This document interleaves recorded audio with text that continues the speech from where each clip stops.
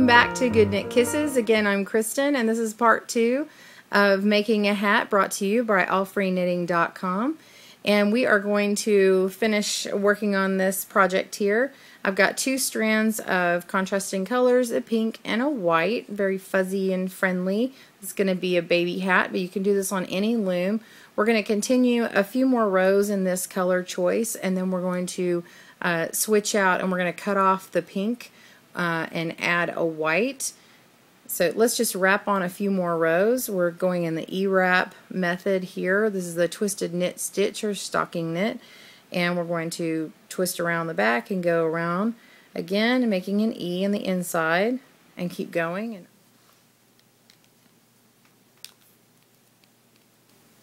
So what I want to do is add on another color, and I'm going to put 2 whites in and then stop using this pink for a few rows.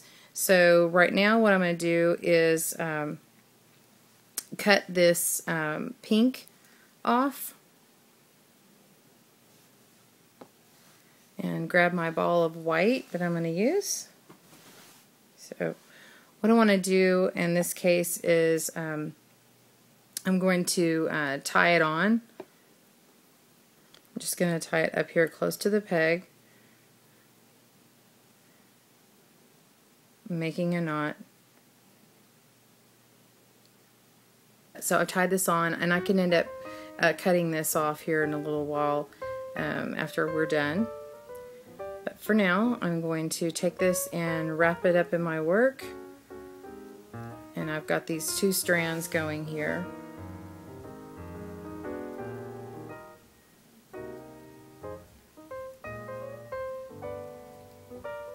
We're going to wrap on our second row.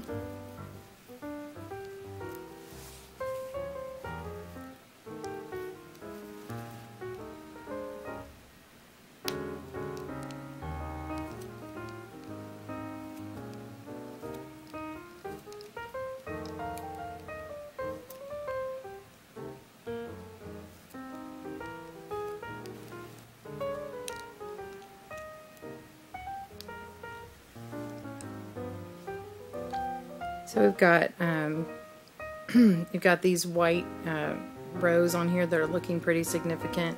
Let's go ahead and start adding in a pink again. I'm going to do a different color change here to show you a different method. So I'm going to take my new color and wrap it around my finger and take the back over the front and then do it one more time. So we're going to do a slip knot approach.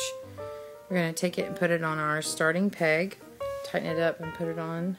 And don't put it too tight or else it's going to be really hard to knit over.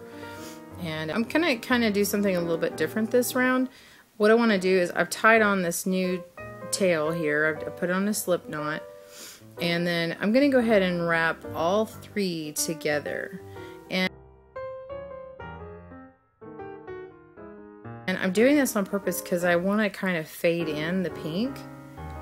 And so I'm going to go one more round, and it's 3 colors, but really it's 2 whites and a pink.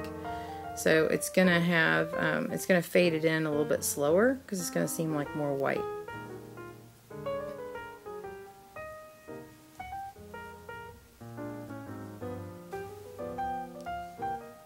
Lock that in. Go ahead and knit over.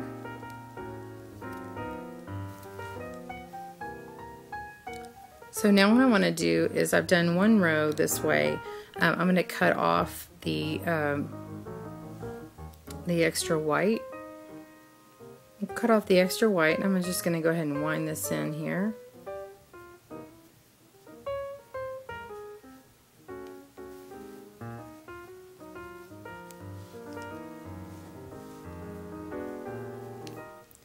Okay, so I'm doing this next row with the pink and white, and this next row with the pink and white together,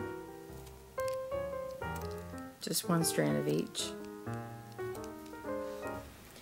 I'm going to add in white again, but I'm actually not going to cut cut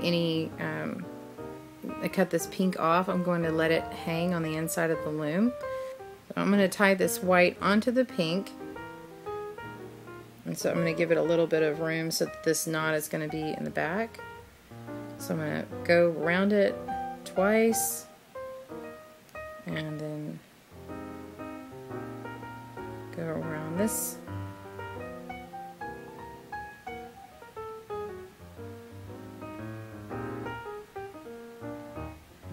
Twice, like that, and then pull it. So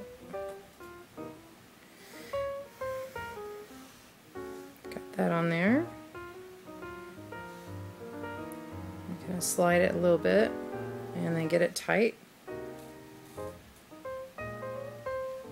as I can. And then now I'm going to wrap this around and let the pink, we're gonna let this pink kind of fall over here for a moment. And take my two strands together and wrap them around. And so my knot is gonna hide right behind this peg here.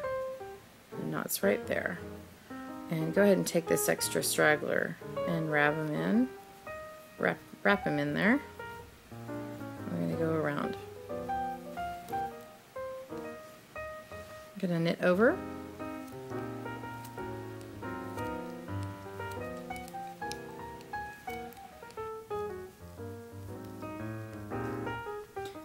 Okay, on the inside of your work you see that you've got your pink just kind of hanging out and waiting to be used again.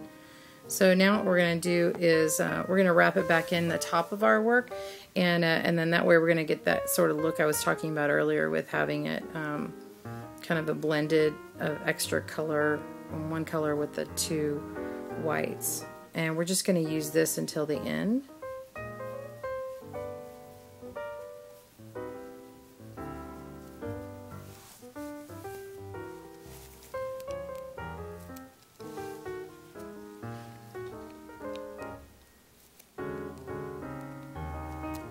So I'm knitting this over here, and then we're going to go until it's time to start decreasing. So I have a little 6-inch ruler that I use and I go till I'm about 5.5 inches on this. This is for a baby hat. So I've got it about 5.5 inches. Now what we're going to do is we're going to start decreasing, and please join me for the next tutorial on decreasing and finishing off the crown, the top of this hat. Thank you for joining us at Good Knit Kisses again with my friends at allfreeknitting.com. Happy looming!